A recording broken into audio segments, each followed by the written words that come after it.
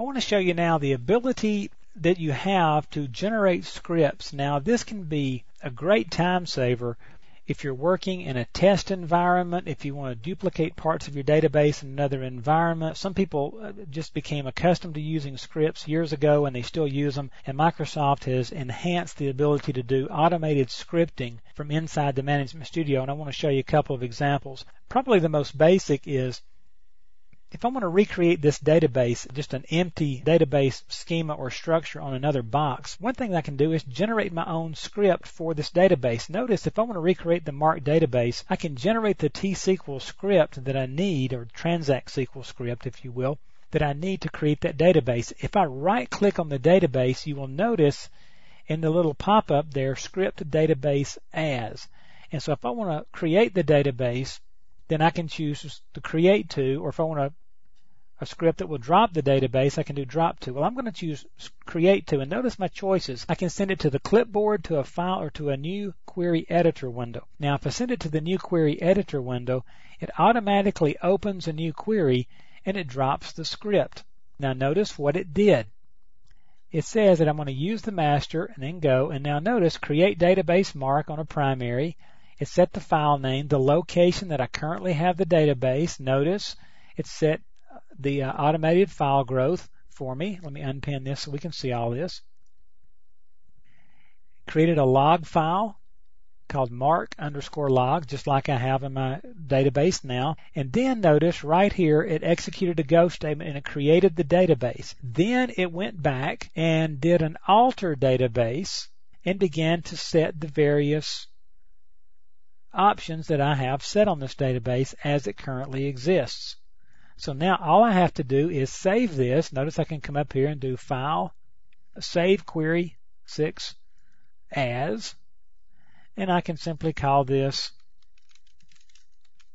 Create Mark DB, and I can save that anywhere I'd like to. For example, I can save it to my desktop and save it.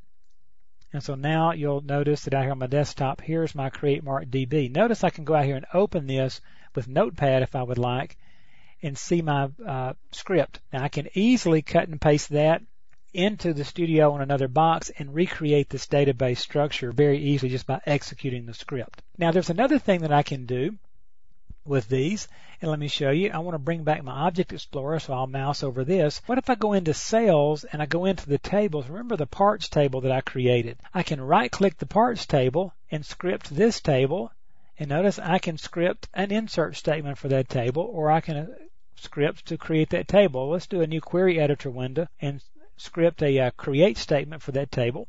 Take it just a second to write it up, and notice here's my create table statement. So notice you can use this thing if you're not really up to speed on Transact SQL. You can use this to help teach you how to write it. So you see a create statement, a create table statement there. Now, let's go back to Object Explorer, and I want to show you something that's really cool on the database itself. I'm going to go back to my database, right-click, go to Properties, and I want to show you something that Microsoft put inside here. I will go to Options right now, and you'll notice at the top of most of these windows inside the database properties, you have a little script drop-down up here.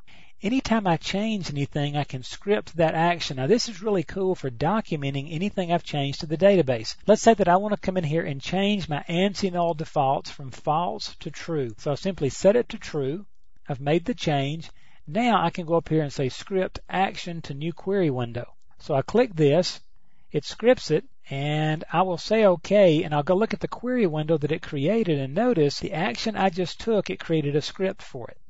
Now this is a great way to document what I've done, and I can come up here to the top, put a couple of dashes in for a comment, and say changed database option and put today's date and who did it and so forth. Print this out, save it in a file, stick it in a file somewhere, do whatever.